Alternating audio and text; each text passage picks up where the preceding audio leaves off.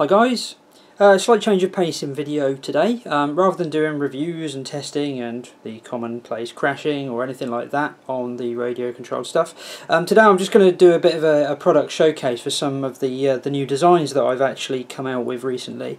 Now some of the people who have subscribed to my videos, most of you have probably looked at my videos and subscribed because of the reviews. Many of you might have done it because I'm using aircraft similar to yours or building things like that. There are a fair few out there that actually know that as part of my DJI Phantom work, I actually do a bit of 3D design work. I've been doing a lot of designs on the Phantom 1.5 conversion that I did. And I designed many of the doors that are available out there on Shapeways, and other 3D parts for it, including things like custom under trays, LED holders, Fat Shark camera mounts and things like that. I haven't done any designing for a long time. I love it. I don't do it full time. I am a qualified designer, but I only do it really for the hobby work, and generally speaking I'll only do designs around some of the kit that I actually have myself, because, well, twofold really. Number one, it tends to be because there is a need that I have to actually have a mounting or have a fixing or a holder or something for equipment that I own, and number two, if I don't own that piece of equipment, it's very, very difficult, if not impossible, to get a 100% accurate design. So I don't really do custom work for other people. You know, some people have given me dimensions and I've made, you know, various items, but I prefer just designing about kit that I can actually hold, touch. I can tell, you know, where the holes are, where the pins come out, where the buttons need to be, the obstructions and things like that. Anyway, the products that I've just released, I thought I'd just run through them on a video. There are a few products which, again, they're all based around very popular items that are all laid out on this table. So starting from this side here, this is the well-known ImmersionRC / Fat Shark 5.8 GHz patch antenna. Very popular narrow beam antenna that really needs to be used either on an antenna tracker or at bare minimum kind of on a rotating platform like a tripod, or something where you can actually aim it directly at the aircraft, because the beam is very narrow. It only comes out at this sort of this sort of angle. So for that reason I needed to mount it to my ground station. My ground station is actually kind of a case which has a tripod mount on the back of it, and I wanted to be able to put this onto that so it could run to the diversity receiver that I've got inside the case, and I could then move it around on that tripod. Now, while I could have used just screws, no problem there, not particularly easy to do, and also it would have meant that the back of the case would have to be tilted and moved itself. So I wanted something where I could rotate it left to right, but I could put it on the back of it and I could lift it up. So I reached out to good old GoPro, who obviously, being the fact I've got so many GoPro cameras, I've got so many of their mountings, and came up with this little design here. And basically very simple, as you can see, very simple little design whereby you've got your 4 holes here, mount over the top of it, 4 M3 screws go in the back of it, and that just holds it onto the back of the patch antenna. You've then got your GoPro fixing point there. The reason that it's slightly off center is so if you have actually got an extension cable like I do, that it actually drapes down here so it doesn't get in the way of the fixing point, otherwise it can get snagged and gets a bit awkward, and sometimes the heat shrink gets in the way. So yeah, so for that reason it's slightly off center, but no problems there. And yeah, and that literally is a case of, if I just grab this this suction cup mount that I have here, the GoPro suction cup, basically it just slots in via the usual fixing, and then you just do it up, screw it up, and that will mount on the back of it, and then that just gives you the ability again of being able to move it up and down, left and right, and also you can mount it to the tripod mount if you want to. So so that's that one. Fairly straightforward, speaks for itself really, but quite useful. Next thing, if I just pop this down, sticking with ImmersionRC as I have with a few of the products, this is another popular item. This is the EzUHF, which I use from time to time on my fixed wing flying. This is the rather large diversity 8-channel transmitter. Now the problem that I have with this, there's nothing actually wrong with it, but I am always a little bit conscious that my flying isn't exactly perfect, shall we say, and also if you're flying at long range there's sort of a higher risk of losing the aircraft, losing using your OSD screen, having an accident, plane comes down and you ruin all your equipment. Now these things are not cheap, as everyone who's bought one is aware, so I wanted to have a bit of extra protection on it. So all I did was I created a little two-part device. So all you do is we just slot the bottom half into here, and then there's a little nodules here which go over the top of the antenna, as you can see there, and it just slides together. Now there's no clip. I haven't designed or developed a clip or anything like that. If you want to actually hold it together, you can either just insert some a cable tie or a very thin piece of, I would suggest, a bit of garden wire, wrap around garden wire, that holds that in place.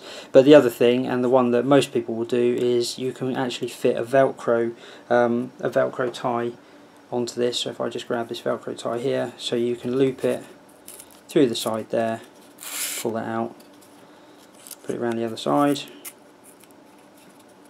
and then obviously if you've got something, if you're using a multi-rotor, you could put an arm or a beam or something like that through there. If not, and you just wanted to fix it down, all you've got to do is you've just got to get it to the size and the shape that you want, which this obviously isn't at the moment anyway, and then you just strap it together and Bob's your uncle around there. And also, of course, you can, if you use a double-sided one like this, you could actually Velcro that to you know, to one of the parts of it. But yeah, but that's nice and simple, very basic. Again, you've got all the space for your outputs, so there's no real issues there. You can still get to your USB, but again, it just holds it and it just gives it that little element of protection, something to break rather than the actual transmitter itself, which is kind of important from that point of view. Okay, so final thing from the ImmersionRC range. This isn't really a new product actually, but basically what I've done is a custom holder for the 600 milliwatt video transmitter. This is very similar actually, if I just grab it. For a long time now, one of my first products that I ever did as part of my Phantom custom under tray was to develop a little housing much the same as the EzUHF that held the Fat Shark 250 milliwatt video transmitter. Slides in there, cooling for your for the heatsink. You can get to the cable, so you can plug all your cables in the back of it, and it comes supplied with a little door. Door goes on there, so a little door goes on there, and then a couple of cable ties or a bit of garden wire or even a paper clip or something like that holds it in place. Means it's not going anywhere, and that's basically the design I came up with for that. That's been out for ages, very popular. Lots of people seem to be using those, which is very kind of everyone using them. So this is just a version that fits the 600 milliwatt perfectly. You can actually fit the 600 milliwatt in that one. The only problem is the door needs a slight tweak to it, and it's a little bit sloppier. So this one actually fits very much deliberately. I've changed the dimensions on it, so you just slide your transmitter in there. Nice and snug, very little movement. There's always going to be a little bit of movement because they make them slightly differently with the heat shrink, and then all you do is you just fit your door, a couple of tabs, so there's a bit of a friction fit to begin with. There we go. And actually the production version of this has a slight indentation for this, so you can actually get around the door where the antenna fits. And again, you just use a cable tie, something like that.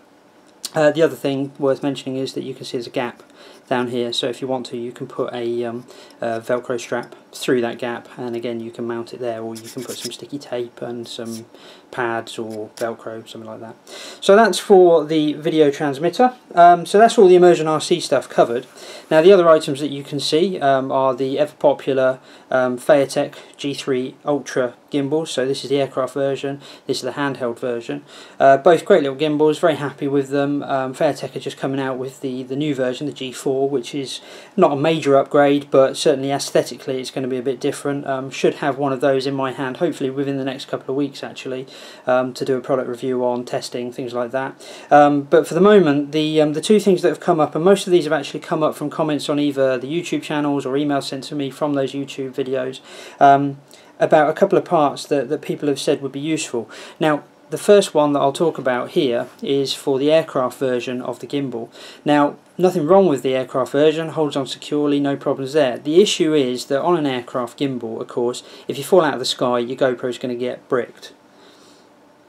last thing you want to do is have your lens smashed. So what people like to have the option of having is a lens protector or an ND filter or something that's going to just cover that lens and give it an element of hope from getting damaged. Now the problem with the existing ring cover is that because it's friction fit, as you can see, it really just will fall straight off there. You'd have to either glue it or you'd have to find a way to pin it down. So that's a bit of a problem, and likewise if you want to use an ND filter to try and get to use it for some jello, as people seem to do, or some you know, just sky effects and stuff like that, then it doesn't really give you an option. So what I've done there is I've done the best I can to try and develop something that's usable. So I'm just going to take the existing one off. So I'm going to undo the thumb screws, and actually we're not going to be using these thumb screws. Main reason being that I can't put brass inserts in a 3D printing design on Shapeways, which is a shame, but not necessarily essential.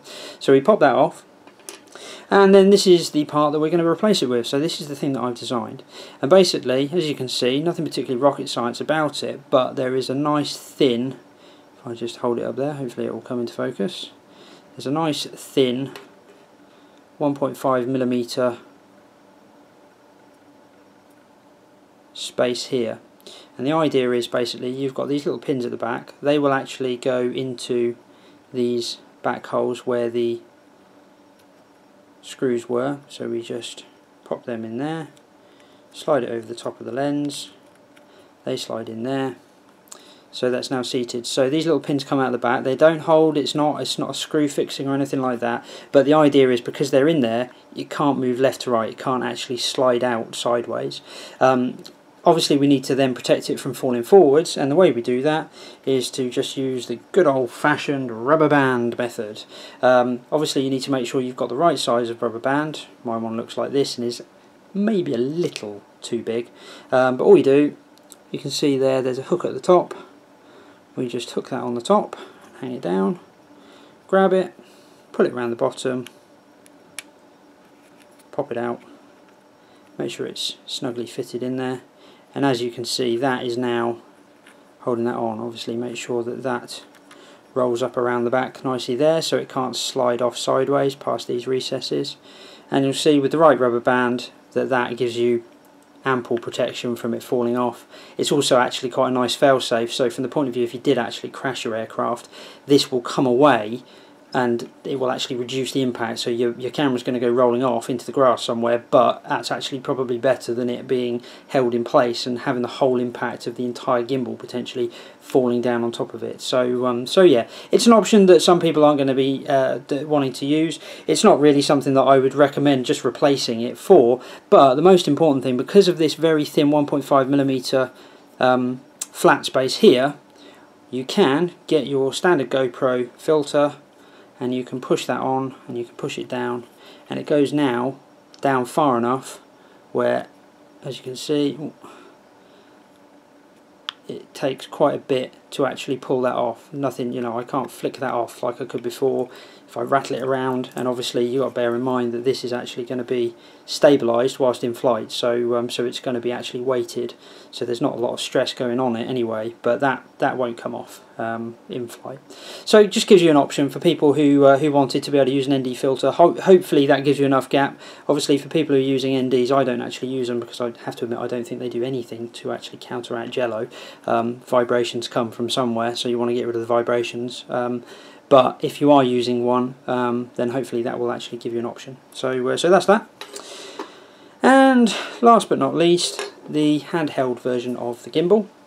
Now, fantastic little gimbal, really like them, and a lot of people really want to be able to use them in other locations other than actually in their hand. So for example on bikes, in cars, being able to mount them to you know, to the inside of a windscreen, something like that, something where you get a nice stabilised shot, but you don't have to actually have your hand physically on it.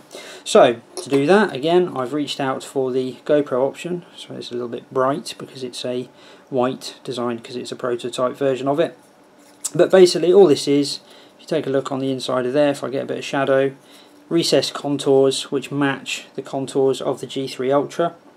So you get a little ridge here and then another ridge, and then you've got these grippy knurled parts here, and literally all you do is you select which way round you want it to go. So I want it on the back, for example, turn it right way up, make sure the contours match. Make sure you've got it nice and sort of central. Push down, clunk, and it's there. And for those of you who are thinking, oh no, well that's not going to hold up, I give you the shape test. And as you can see, I've blurred my camera, but that really isn't going to come off very easily at all. And believe me, it actually, you know, to actually get it off, you put two thumbs here and you push forward. But that's basically the idea. And obviously you've then got the GoPro mount, so you can fit the tripod mount, you can fit the suction mount. Perfect example. If I haven't actually lost the pin, oh, there it is. Suction mount here. Let's say we wanted to fit it to the suction mount. Slide it into the hole. Do up the thumb screw. And lo and behold, there you go. Now it's in the suction mount, so that's actually going to be giving us a stable shot. Obviously it's not going to be at that angle, but so you can see it, that is actually now fixed to the suction mount. And obviously you could then fix that to the sticky pad mount, anything like that. People like bikers, for example, on your helmet. As long as there's not too much wind resistance, it should cope with it relatively well. Personally, I don't think it's going to cope with anything much more than about 30 miles an hour before it starts tripping out the gimbal, but by all means give it a go. Now one thing that a lot of people will say is, hang on, well that is just a clip, that isn't actually bolting my gimbal in. I am currently trying to work on this, which is another prototype, which unfortunately the dimensions did not work out too well for me. This again, the idea is it's using equipment that is available to you if you've got a GoPro, and all it is, hopefully you can see this, is that this little recess here is designed to fit one of the GoPro nuts that you can just pop out of one of the holders. So one of these little jobbies here. So you just stick a screwdriver in from the other side, push, and it will pop out. That will then go into there. That means that you can then clamp this around the gimbal in the same way that that's clipped on. This will clamp around it. Once you've done that, you then get your GoPro, actual GoPro mount here is made up, so that's all measured as it should be.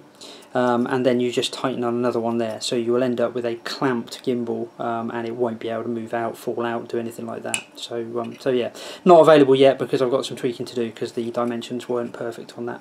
But yeah, so anyway, so there are all the products. Hopefully that's useful to a few people. Like I say, it's really just, I wanted to just showcase some of these in case there's a few designs that people might find useful. I know for a fact that a few people that have watched my videos have already asked me for some of these designs and whether or not they could be done, especially things like the filter for the G3 Ultra. So yeah, so there they are. Obviously, if you do want to have a look at them, I'll put the link to my my Shapeways shop at the bottom of it. And obviously, if anyone does buy it, I very much appreciate it. And hopefully, my subscribers and anyone who sees this video can get something out of it.